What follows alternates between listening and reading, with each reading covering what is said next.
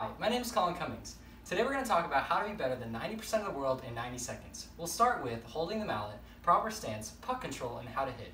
There will be more videos that go more in depth in each of these aspects. Now the first thing that I want you to try is to not hold the mallet like this. You want to take your fingers and put it inside the groove of the mallet. Now this might hurt at first, but what you really want to do is use tape to make the pain go away a little bit. Now there are two things that I want you to take in mind when you're talking about proper stance. First off, you want to take your opposite hand and put it on the side of the table for stability. And second, with your feet, you want to make sure that you're on the balls of your feet and on your toes.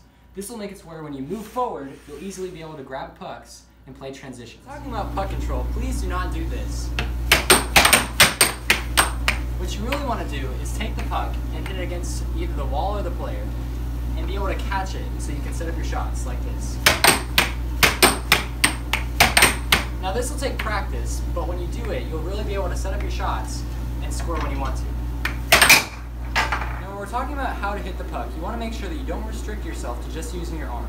You want to try to use your fingers, your wrist, and your arm at the same time to get maximum power. A little bit like this. Thank you for watching this video on how to become better than 90% of the people in the world. I know we didn't go very in depth in this video, but we will make more videos that go way more in detail of these aspects of air hockey. If you like this video, please like, subscribe, and share with your friends.